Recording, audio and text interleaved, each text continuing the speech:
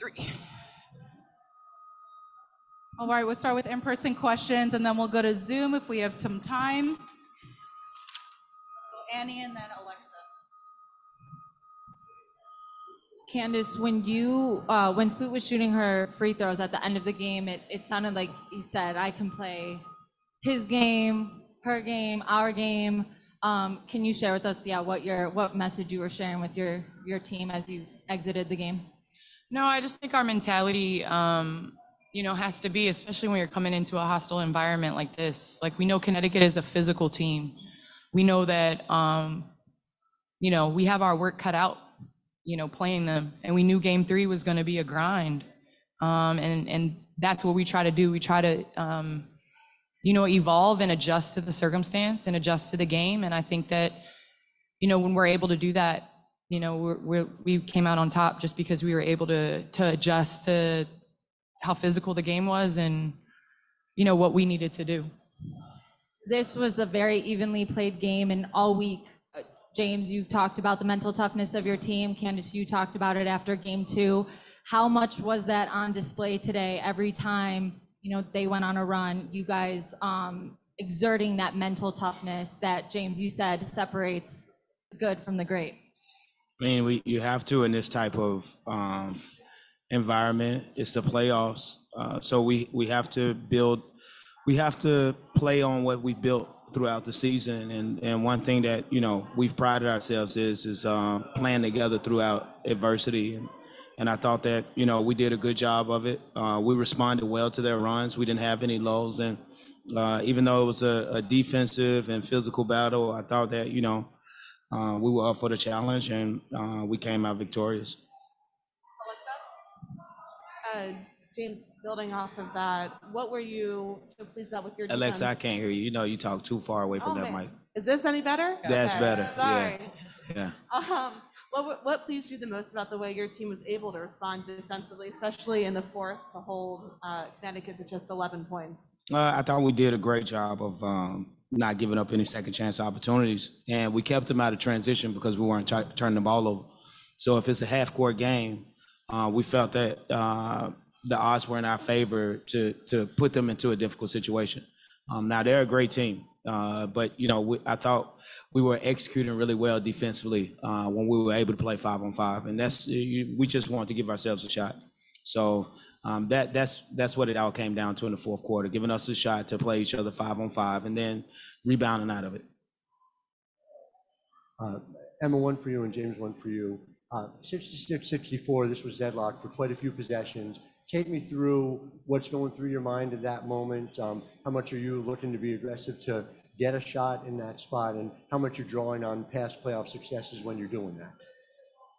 I think we've had a lot of close games this season, so we kind of know what we have to do, and especially against this team, have to be very physical to get something open. And I think in the end that we did a really good job of moving the ball a couple of times. I don't think it was even a play. We just kept on moving and playing beautiful basketball, like we call it, and that's what got us open.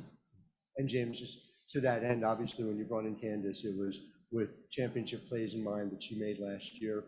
Bringing Emma here, is that what you had in mind, and was that going through your mind as she did it? Yeah, it's what I had in mind. They're great players, and they've responded in great moments and big moments, and so we needed them to be who they are and respond in the big moments like today. And this is what I had in mind, we just want great players to be great, and so sometimes the best job I can do is just get out of the way. All right. Candace, two things. First off, how's your eye? I can see, I'm good. Okay. Second thing is just the defense in that last, 5.5 minutes. I mean, they scored to go up, and then Ka hit a 3 to put you guys up, and you didn't show after that. I think they didn't score for 4.5 minutes. Just talk about the defense in that last part of the game and how you held them to really nothing until the game was basically over. I think, we do it in a collective effort.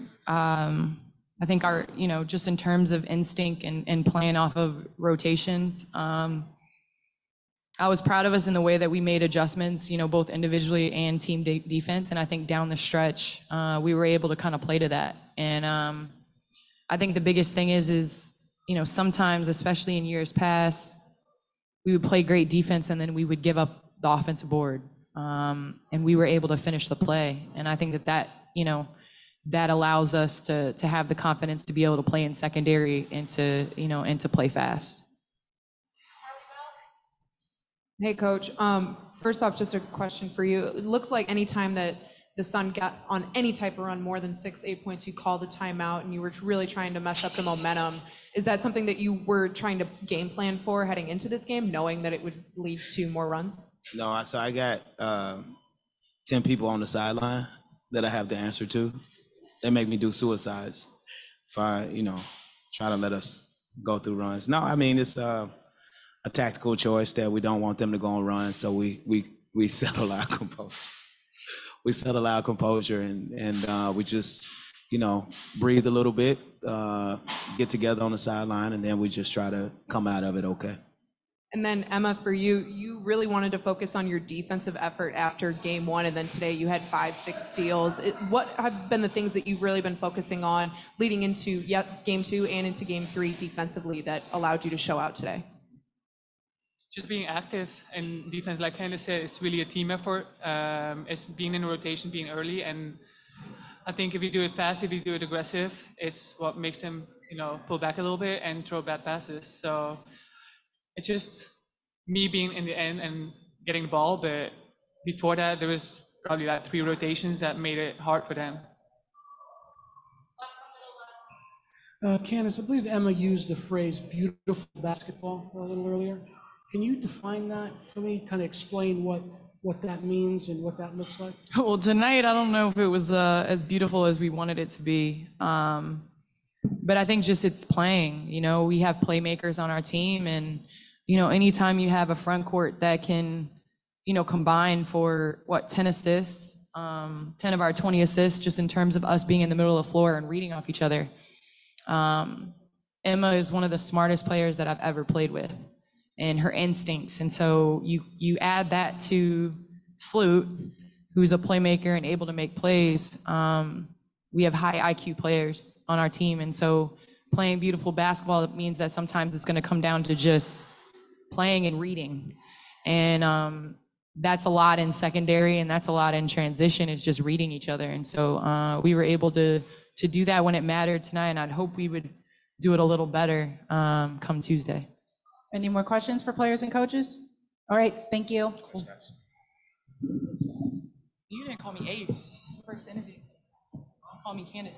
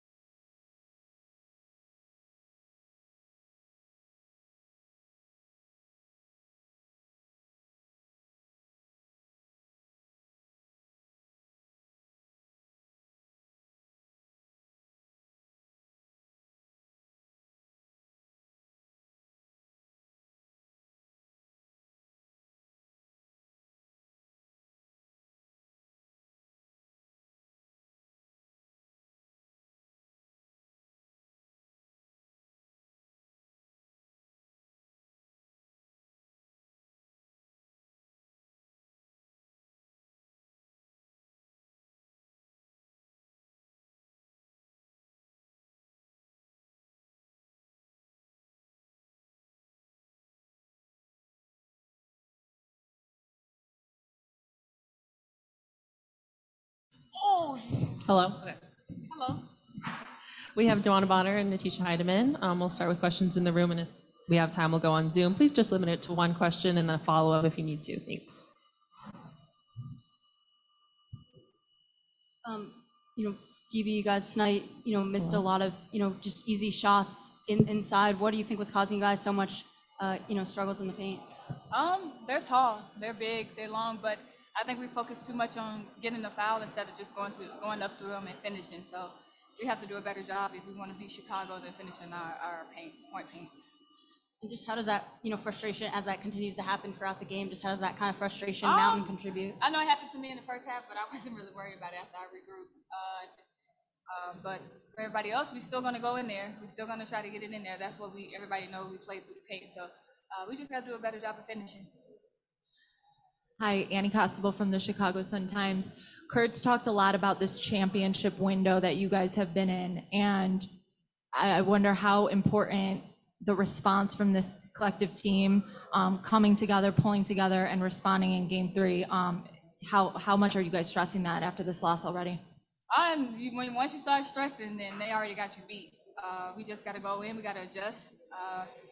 That's what we have another chance for, to step out on the court and try to beat them again. But I don't think we're stressing about it. We're right there. We're 4 points, out of this win. So we're going to go back, watch the video, have practice, and regroup.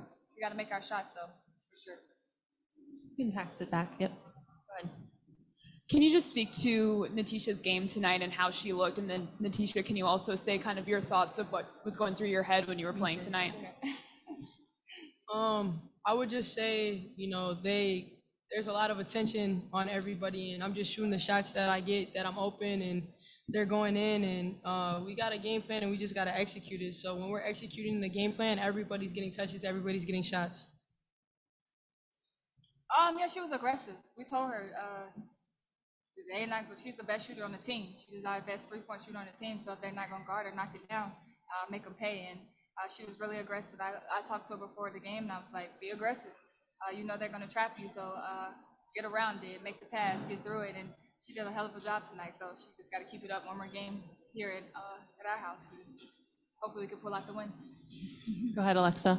DB, the fourth quarter, there was a little bit of a stalemate there where neither team could really score, and then Chicago went on that run. What was kind of happening there, and what did you think either didn't work or wasn't working really? I don't know. That's a good question. I feel like we were being aggressive. We still missed the points in the paint in the fourth quarter, but neither one of us were letting each other score. We both was holding down on defense, so I'm proud of my team for that. But we got to put the ball in the basket. We got to score. We got to score way more than the easy ones, and I think we don't put ourselves in this situation. Any other questions in the room? For both of you, I'm curious. John Paul Jones seemed to struggle to be able to get opportunities after that first quarter. There was one shot in each of the second, third, and fourth. What were they doing defensively, and are there adjustments you guys can make to make sure that JJ is getting more shot opportunities down the stretch of this Game 4? I think they were being really aggressive on it. They were doubling on the block, so she was looking for the pass out. It was hard for her to get going.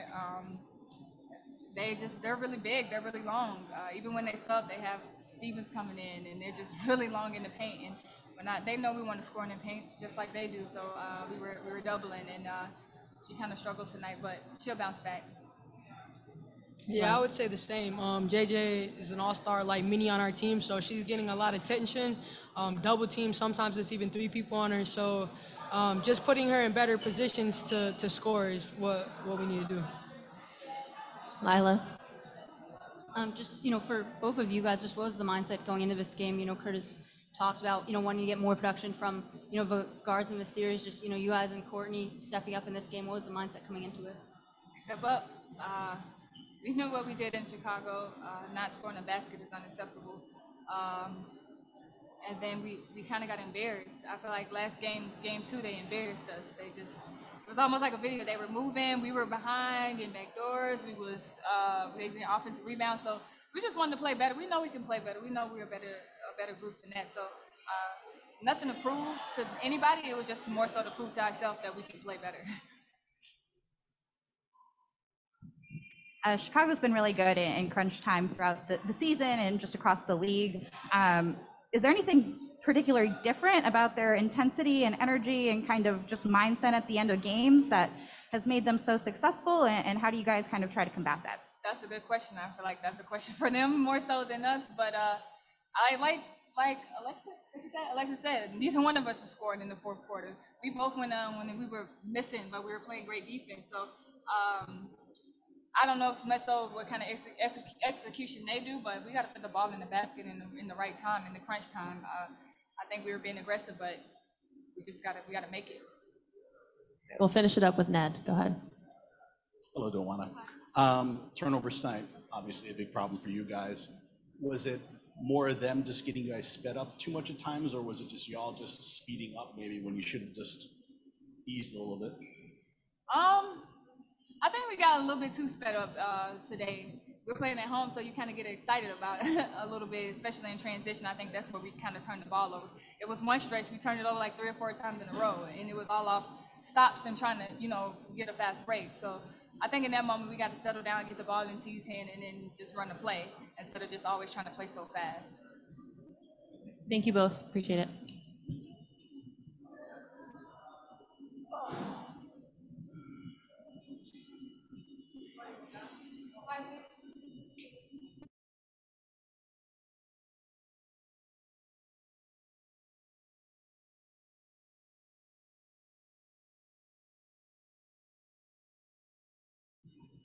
All right, we got head coach Kurt Miller. We're going to do an opening statement and then pass around for questions, please.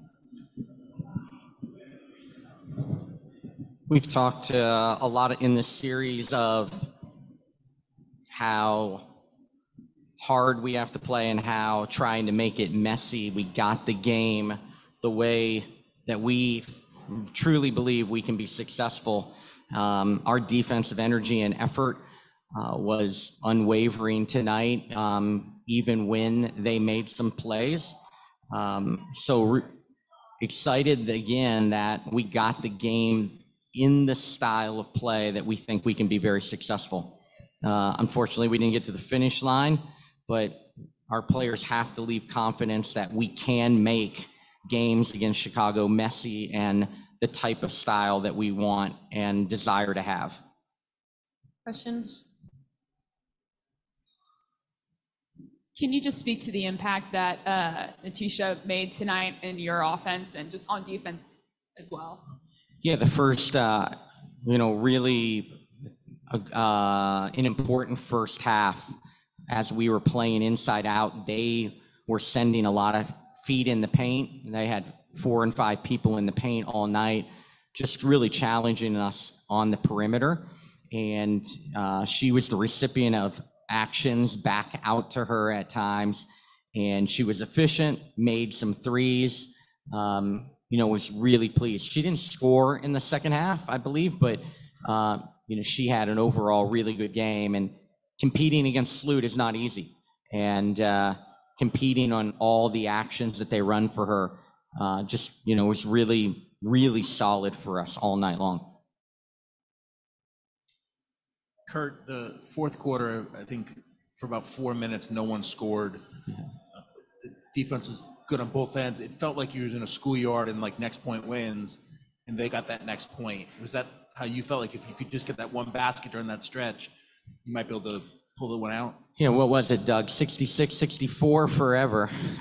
Something, you kept looking at the scoreboard. It was still 66, 64, and you just wondered if one team could have an offensive run. Like, it was to the point where if a team could put back-to-back baskets together, it was going to have all sorts of momentum. But we had some, in those empty possessions, we had turnovers.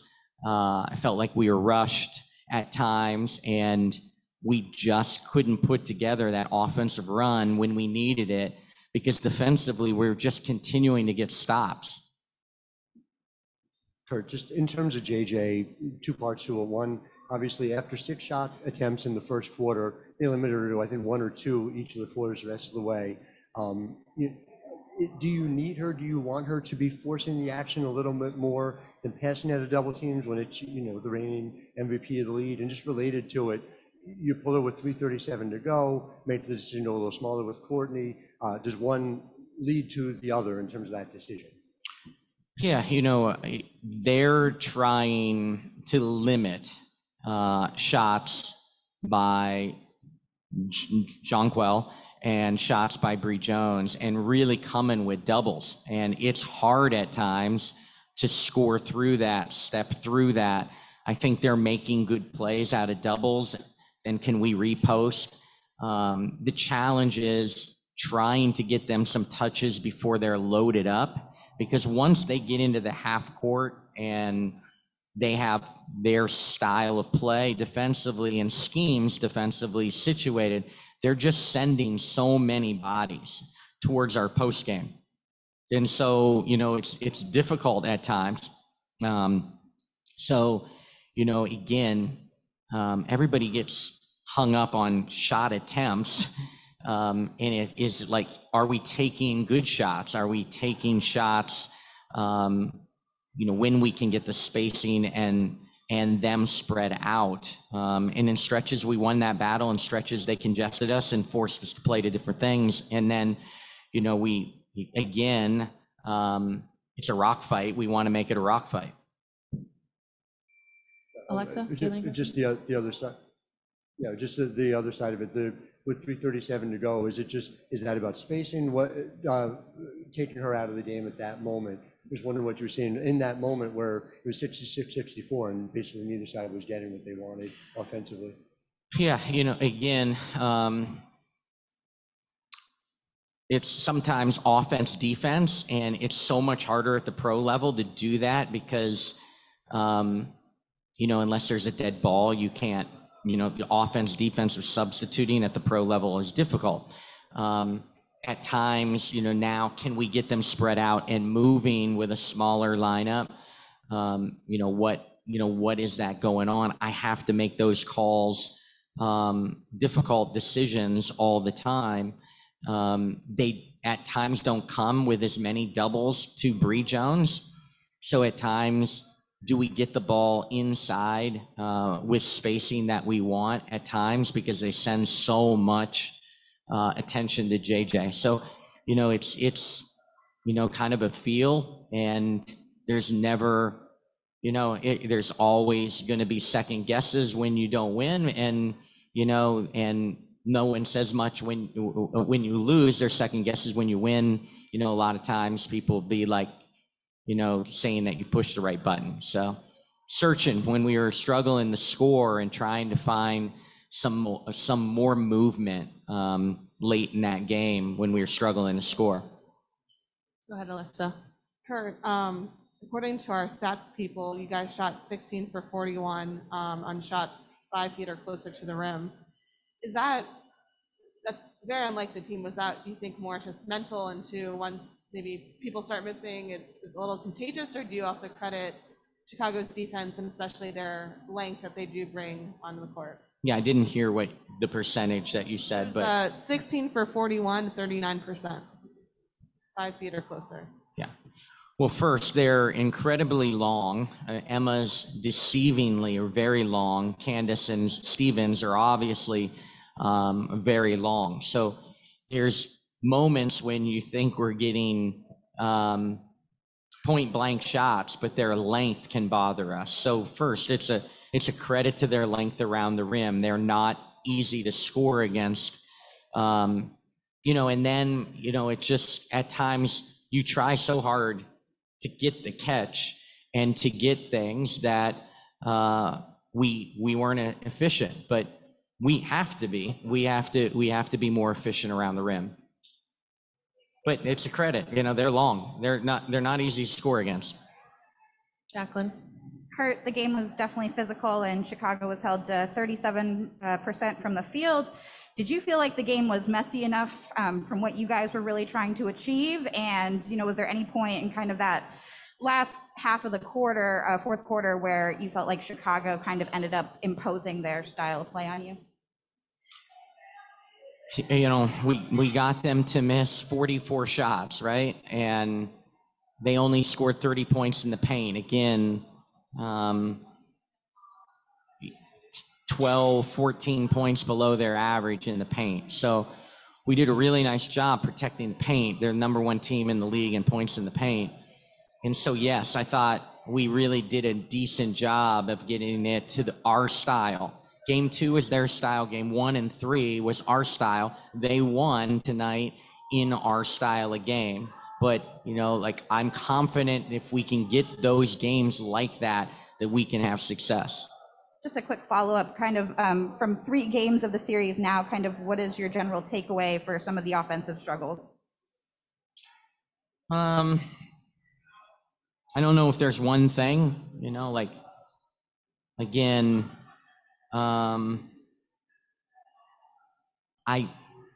we're generating actions and movements to shots that we wouldn't dislike. The thing for us is, continuing to get on the offensive glass for us is really important. We missed 43 shots, got 10 back. We crept maybe, we crept a little bit higher with our offensive rebounding percentage, but again, that will be important for us throughout the series. Okay, we're going to finish up on Zoom first with Rafiq. This is Rafiq with Nothing But That Sports Talk. The turnovers continue to be a problem as you guys turned the ball over like 17 times. Thoughts? Rafiq, it's a little bit loud, but I think you asked about turnovers. Yes, like ours crept up there 17 tonight for 17 points. Obviously, we didn't get them in double-figure turnovers. So, a stat that was certainly a factor in the game. And again, we need to get shots on goal and really value each and every possession. Appreciate the insight. Good luck. Last question, Steven. Go ahead on Zoom. How you doing, Coach Steven Gardner from Nuts and Bolts Sports? So you spoke about Natisha Heideman's early scoring and how she didn't necessarily score much in the second half, but she also didn't have any turnovers in this game. And it kind of speaks to like the level of composure that she had with the various schemes that they're giving her. How would you kind of grade how she played today? And do you feel like that's something that she can sustain going into the game 4?